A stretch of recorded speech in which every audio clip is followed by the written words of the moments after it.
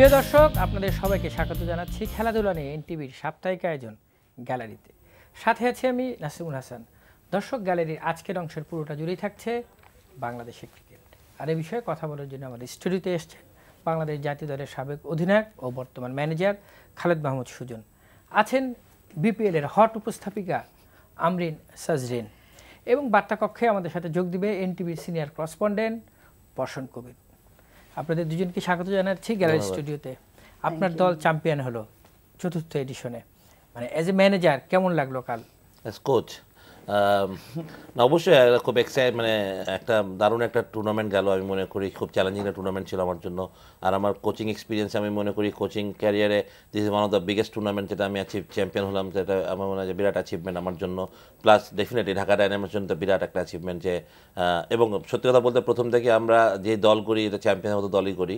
আমি বলি টি-20-তে এই ফর্মেটে যত এক্সপার্ট প্লেয়ার আছে বা যাদের এক্সপিরিয়েন্স অনেক হাই, আমরা সেরকম চেষ্টা করি যে সেসব প্লেয়ারকেই দলে ফেরাতে। সেই ক্ষেত্রে ব্রাভো, রাসেল, ডেফিনেটলি সাকিব আমাদের অনেক এক্সপিরিয়েন্স, প্লাস মায়ানা সাঙ্গার মতন মানে এত লিজেন্ডস দুটো প্লেয়ার যারা ক্রিকেট এক্সপিরিয়েন্স অনেক বেশি।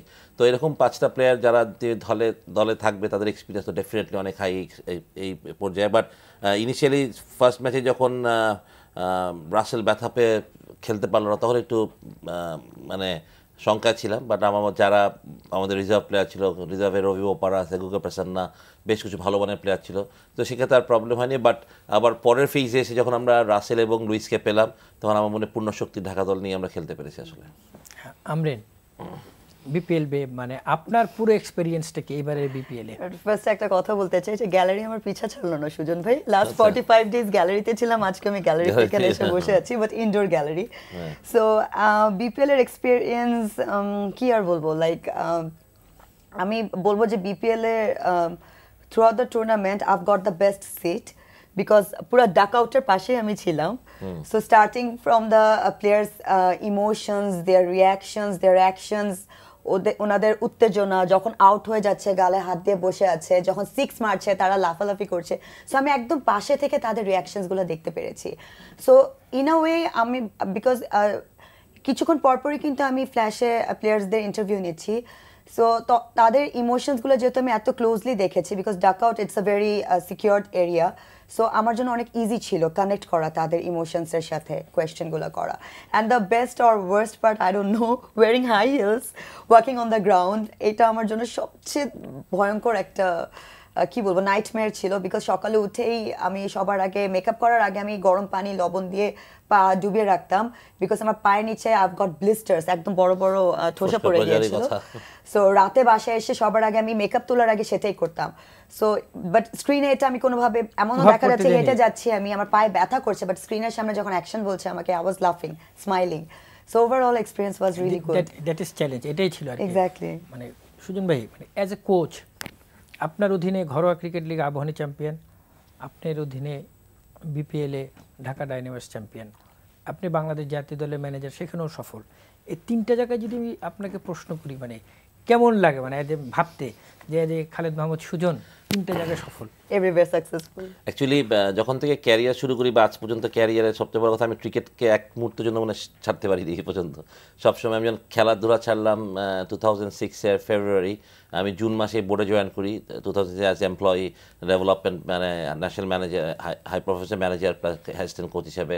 তখন আমাদের একাডেমি বলতো ন্যাশনাল ক্রিকেট একাডেমি। ওইখান থেকে প্রায় 4.5 বছর কাজ করার পর আমি বোর্ড তারপরেও ছাড়তে পারি। তারপর আমি বিভিন্নভাবে বোর্ডের সাথে জড়িত ছিলাম, এখন তো বোর্ড ডিরেক্টর।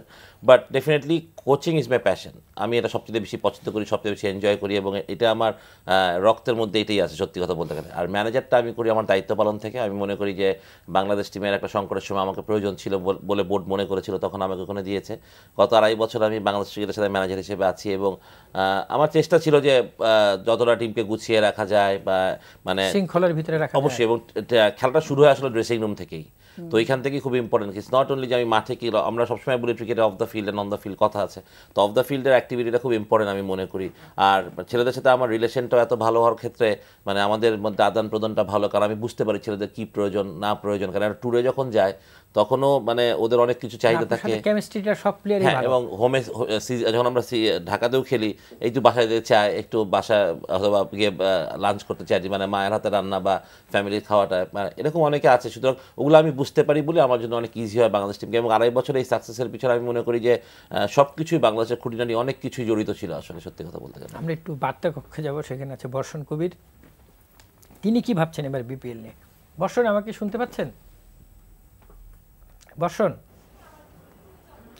বর্ষণ কবির, এবারে বিপিএল এর 4র্থ এডিশন নিয়ে নানা আলোচনা, নানা সমালোচনা, আবার দিন শেষে সাফল্যের হাসি, সব কিছু মিলিয়ে আপনি এজ এ রিপোর্টার বিপিএলটাকে কিভাবে দেখলেন?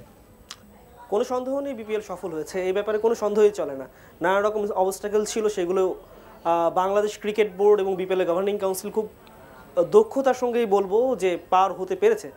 কিন্তু কিছু কোয়েশ্চেন্স কিন্তু এর মধ্যে থেকে গেছে, আর এগুলো সবসময় হবে। বিপিএল বা টি20 ফরম্যাটের টুর্নামেন্ট যেগুলো ফ্র্যাঞ্চাইজ ভিত্তিক হয়ে থাকে, সেগুলোতে আমরা অন্যান্য জায়গাও দিকে যখন তাকাই তখন দেখি যে সমস্যাগুলো আসলে আসে কম আর বেশি।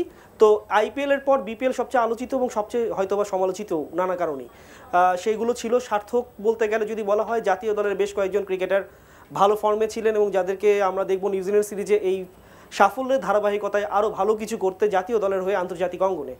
আর কিছু ইয়াং স্টার্স যারা ভালো করার একটা আমাদের সাইন দেখেছি বিপিএলে। মিরাজ হয়তো বা ব্যাটে ভালো করেননি, বোলিংয়ে কখনো কখনো ভালো করেছেন। মেহেদি মারুফকে ঠিক ইয়াংস্টার বলা যায় না, কিন্তু তারপর বাংলাদেশের ক্রিকেটে তার যে আগে পদচারণা ছিল সেটার ধারাবাহিকতা তিনি মানে দেখাতে পারেননি। মাঝখানে বেশ কিছুটা সময় তিনি হারিয়ে গিয়েছিলেন, সেখান থেকে তার একটা কামব্যাক, এটা খুব দেখার মতো। এরকম আরও বেশ কিছু উদাহরণ আছে যেগুলো আসলে বাংলাদেশের ক্রিকেটের জন্য খুব ফ্রুটফুল। কিন্তু আপনি যদি দেখেন অর্গানাইজিংয়ের ক্যাপাসিটির দিক থেকে, সাব্বির রহমান রুমানকে আমরা দেখেছি যে ফাইন দেওয়া হয়েছে তাকে, কিন্তু স্পষ্ট করে তার ফাইন, এত বড় ফাইন, মানে যেটা হচ্ছিল বলা যায় যে পেটে লাথি মারার মতো, যে তার যে বেস প্রাইস ছিল সেটার অর্ধেকই কেটে ফেলা হয়েছিল। এবং সেটা নির্দিষ্ট কোনো কারণ বিসিবি ও বা বিপিএল গভর্নিং কাউন্সিল এখনো পর্যন্ত আমাদেরকে পরিষ্কার করে বলেননি। এবং নানাভাবে নানা মাধ্যমে আমরা নানা রকম কথা শুনেছি যেগুলো বিপিএল এর মতো প্লেয়ারের স্বার্থেই বলেনি আর কি। সেটা হতে পারে, কিন্তু আপনি পেশাদার কাঠামোর মধ্যে থাকলে যদি ফিক্সিং এর চেয়ে খারাপ যদি ঘটনাটা ঘটে থাকে, সেটা জানার অধিকার সবারই আছে। নালে আপনি যদি ডিসক্লোজ না করেন তাহলে সেক্ষেত্রে আমি প্রশ্নটা তাকে করব। বর্ষণ কবির, আপনাকে অনেক ধন্যবাদ। আমি হয়তো আপনার কাছে আবারও পরে আসতে পারি। আমরিন, খালিদ মাহমুদ সুজন একটা কথা খুব ভালো বলেছে, এবং মাহিলার সাথে আমি কথা বলেছিলাম, সেও বলেছে যে আপনি যে কাজটাই করেন এনজয় করতে হবে। মানে এনজয় না করলে প্রেশারটা অটোমেটিক নিজের উপরে আসে। আপনি মানে বাংলাদেশে তো স্পোর্টস প্রেজেন্টারের সংখ্যা খুব কম, হঠাৎ করে আপনাকে দেখলাম যে আপনি এবার বেশ ভালো করলেন। তো আপনার কাজটা কতটা এনজয় করলেন মানে অ্যাজ এ প্রেজেন্টার? আপনার দুদুল ভাই কোয়েশ্চেনের মধ্যে আনসারটা আছে যে কাজটা যদি আমি এনজয় না করতাম তাহলে ভালো করতাম না। So basically it সেইজ it all, যে আমি কাজটা এনজয় করেছি দেখে ভালো করেছি basically, because first of all আমি উপস্থাপিকা। সো ধরা যেতে পারে ওখানে আমার কাজ উপস্থাপনা করাই ছিল। সো আমি ওখানে গিয়ে নর্মাল লাইক এনি আদার প্রেজেন্টার্স আমি কাজটা করে এসে পড়তে পারতাম, বাট বেশি চোখে পড়েছে এই জন্য বিকজ আমি এনজয় করেছি।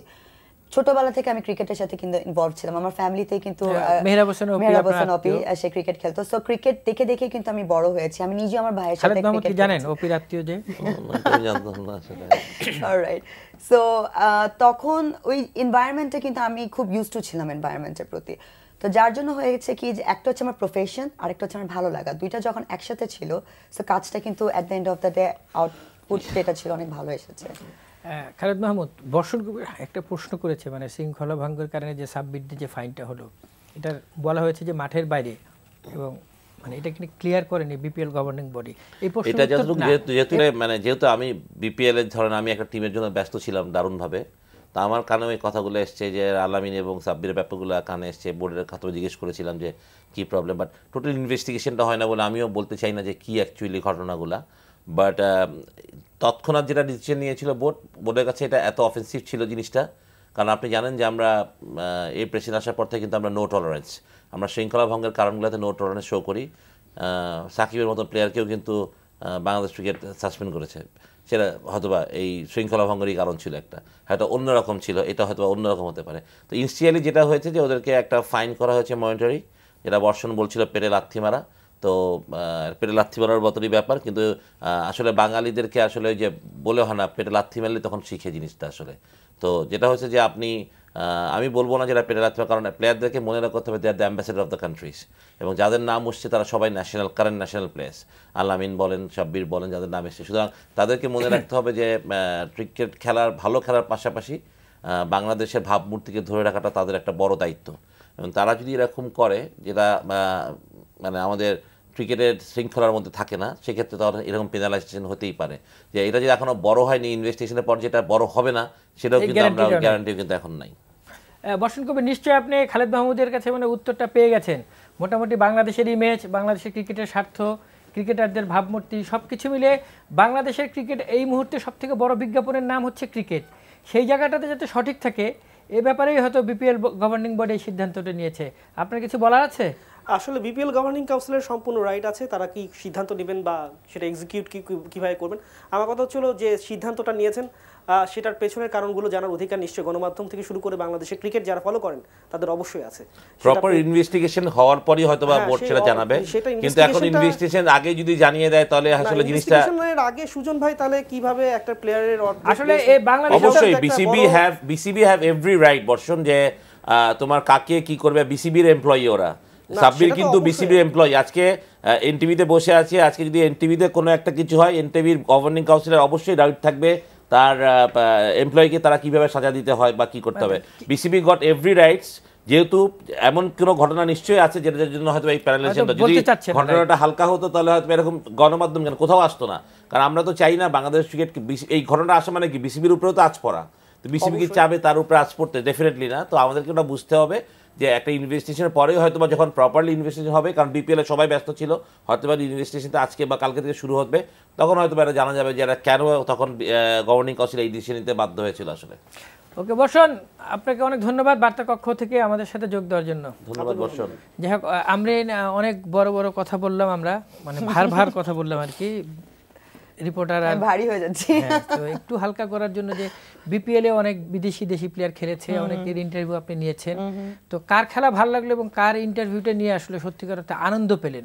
অলরাইট, ইন্টারভিউ অফকোর্স সবচেয়ে বেশি আনন্দ পেয়েছি দ্য লেজেন্ড হিমসেলফ, যে ঢাকা ডায়নামাইটসে আছে, সাঙ্গাকারা। বিকজ একবার না দুইবার না আমি 3 বার সুযোগ পেয়েছিলাম তার ইন্টারভিউ নেওয়ার। আর এটার বেস্ট পার্ট ছিল এটা, because since you know that my mom is Sri Lankan as well, so কোথাও না কোথাও একটা আলাদা টান কাজ করছিল। সো ইন্টারন্যাশনাল যদি আমি কারো ইন্টারভিউ নিয়ে I was so happy, that was Sangakkara, Kumara Sangakkara. And R local যদি কারো কথা বলতে হয়, আমার মেহেদী হাসান মিরাজের ইন্টারভিউ নিয়ে আমি খুব মজা পেয়েছি, বিকজ যেদিন তার ইন্টারভিউ নিতাম সেদিনই সে খুব ভালো উইকেট পেত। So he was doing good, like as a bowler he was doing really good. So মেহেদী হাসান মিরাজ এমনও মজা হয়েছে যে আমি যখন মাঠে হাঁটছি তো মিরাজ আমাকে জিজ্ঞেস করছিল, আপু বাংলা পারেন তো? তা আমি বললাম যে তোমার ইন্টারভিউ নিতে নিতে শিখে যাব। তো আমি তখন ওকে আবার জিজ্ঞেস করলাম যে তুমি ইংলিশ পারো তো? বলে আপনার কাছে ইন্টারভিউ দিতে দিতে আমি শিখে যাব। So that was the fun part. But একটা জিনিস আমার হচ্ছে মনে হচ্ছে আমরা যেটা ভালো হয়েছে ডিজে ব্রাভোর ইন্টারভিউটা আমার মনে হয় হি এনজয়েড আ লট। রাইট, হ্যাঁ, বিকজ ব্রাভোরটা সবচেয়ে মজার বিষয় ছিল যে বিকজ এর আগে যখন ওয়েস্ট ইন্ডিজ জিতেছিল ওয়ার্ল্ড কাপ, তখন আমরা যখন ওদের ডান্স মুভের জন্য দে are quite famous, very famous. So যখন ব্রাভো এসেছে, সো আমি ইনস্ট্যান্ট আমার মাথায় একটা জিনিস এসেছিল যে I had to make him dance in front of the screen. So আমি ব্রাভোকে সুন্দর করে বলেছিলাম যে let's show us that move, champion champion, and সেটা করেছে। কিভাবে করে চ্যাম্পিয়ন? সুজন ভাই কি বলেন? আমি জানি champion, and that was the best part. আপনার মা তো শ্রীলঙ্কার, আপনি শ্রীলঙ্কান বুঝেন মানে ভাষা? একটু পোদ্দাক স্তুতি, স্তুতি না অত কঠিন ভাবে স্তুতি। Thank you. আচ্ছা, ওর কথা দিয়ে আসছি, সাঙ্গাকারা মানে ড্রেসিং রুমের অ্যাটমসফিয়ারে তার অ্যাডভাইস বা টিপসগুলো কেমন থাকে, যেটা আপনি বললেন যে অফ দ্য ফিল্ড মানে টিমের জন্য অনেক কিছু আসলে করার থাকে। সাঙ্গাকারা কোনো সময় আসলে কাউকে বিভ্রান্ত করতে চায় না। আমার সবচেয়ে ভালো লাগলো এই জিনিসটা, যে কাউকে এমন কোনো ইনফরমেশন দিতে চায় না যেটাতে একটা ছেলে ধরেন কালকে খেলা আছে যে এমন কিছু বলবে তার উপরে বাড়তি প্রেশার হোক সেটা।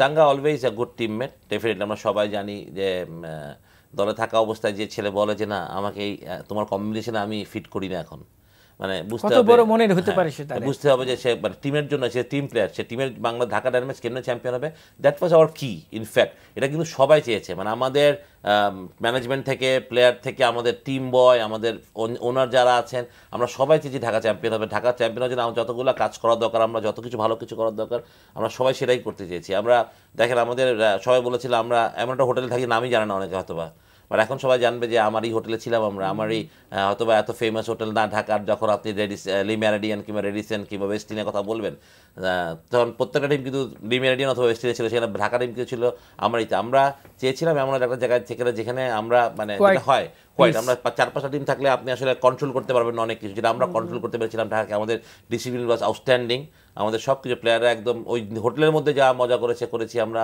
দারুণ ফান করেছি, এনজয় করেছি। এবং এই 40টা-50 দিন যে কেমনে কেটে গেল আমাদের ভিডিও আমরা একবার টের পাইনি আসলে, সত্যি কথা বলতে গেলে। এই ব্রেন হ্যাঁ ওইটাই আমার মনে হয় যে মানে এটা সবাই, আমি খালি বলবো যে আমাদের ওনারা তো দারুণ একটা কাজ করেছে, এরকম একটা দারুণ একটা টিম আমার হাতে দিয়েছে। ম্যানেজমেন্ট থেকে আমরা আমাদের চেষ্টা করেছি, এখানে তো আর কোচিংয়ের কিছু নেই, মোটিভেট করে টিমটাকে যতদূর এগিয়ে নিয়ে যায় সেটাই সবচেয়ে বড় জিনিস। জিনিসগুলোকে প্ল্যানিং ঠিকমতো গুছানো, অপোনেন্টের উইকনেসগুলোকে বের করা, সেটা ডিসকাস করা প্লেয়ারদের সাথে, এটাই আমাদের কাজ ছিল বেসিক্যালি ম্যানেজমেন্টের, আমি যদি বলতে চাই। বাট হ্যাঁ, সিনিয়র প্লেয়াররা এবং সাকিব তো ডেফিনেটলি আমি মনে করি যে সাকিব ওয়াজ আউটস্ট্যান্ডিং আমার সাথে। যেভাবে সাকিব টিমকে গুছিয়ে রেখেছিল, অথবা নিজে এরকমভাবে সাকিবের মতো পারফর্ম করে, এটা আমরা সবাই বিশ্বাস করি। বাট তারপরেও যেটা ওর মনের ইচ্ছা ছিল যে ঢাকাকে ও চ্যাম্পিয়ন ওর দেখতে চায়, ও ভালো করতে চায়, ওই জায়গাটায় সাকিব ওয়াজ মোর দেন 100% আমি বলবো। আর সিনিয়র প্লেয়ারদের কথা অবশ্যই আমি যেটা বললাম যে ব্রাভো, রাসেল, সাঙ্গাকারা, মাহালা জয়াবর্ধনে, ইভেন রাভি বোপারা, যা ইন্টারন্যাশনাল এক্সপোজার যাদের আছে, তারা কিন্তু সবাই দারুণ টিমকে সাপোর্ট করেছে।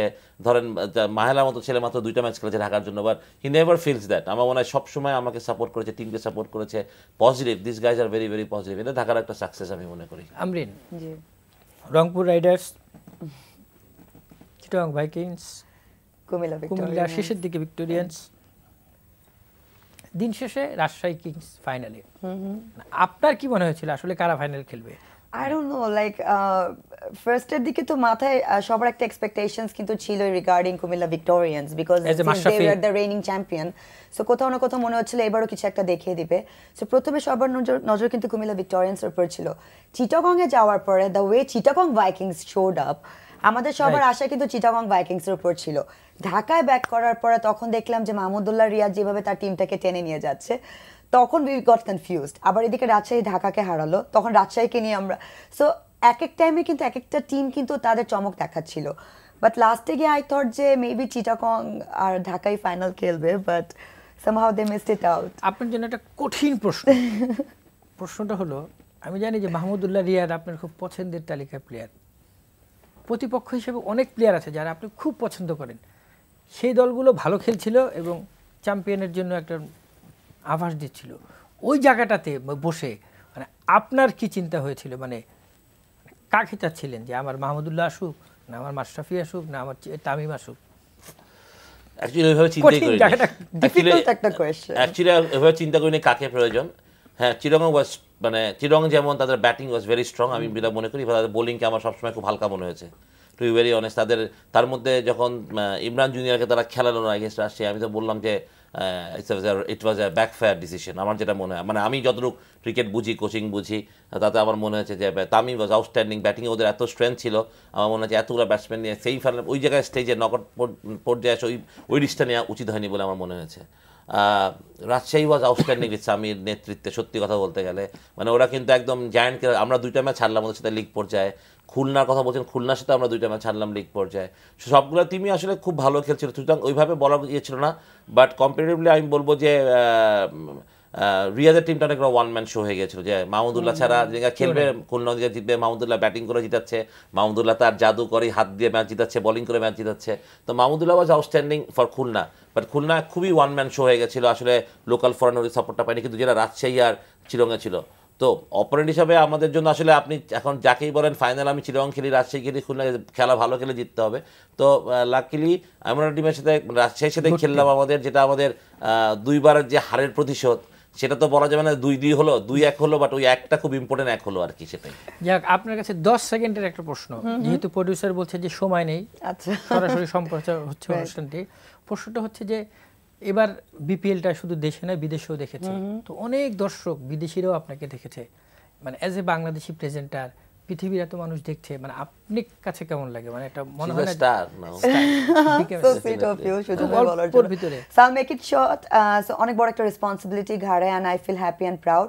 So আমার মনে হয় যে এই একটা রেসপন্সিবিলিটি নিয়ে I want to go international, বাইরে থেকে আমরা প্রেজেন্টার দেশে আনছি, সো আমি বাইরে গিয়ে কাজ করতে চাই, so I am just making it short, so I need blessings. আমরা চাই আপনি বাইরে গিয়ে ভালো করুন, Yes. এবং আমরা চাই আমাদের নিউজিল্যান্ড এবং অস্ট্রেলিয়া যেই আমাদের যেই টিমটা থাকবে তারাও ভালো করুক, এই প্রত্যাশা শেষ করছি আজকের গ্যালারি। আপনাদের দুজনকে অসংখ্য ধন্যবাদ আমাদের অনুষ্ঠানে আসার জন্য। Thank you very much. প্রিয় দর্শক, আজকের মতো এখানেই শেষ করলাম গ্যালারি। দেখা হবে আগামী সপ্তাহে নতুন কোনো বিষয় নিয়ে, নতুন কোনো অতিথির সাথে। সেই পর্যন্ত আপনারা সবাই ভালো থাকুন, সুস্থ থাকুন। আর দর্শক, এই অনুষ্ঠানটি যদি আপনারা ভিডিও সহ দেখতে চান তবে আপনারা ভিজিট করুন আমাদের এনটিভি অনলাইন www.ntvbd.com। সবাইকে শুভেচ্ছা অনুষ্ঠান দেখার জন্য।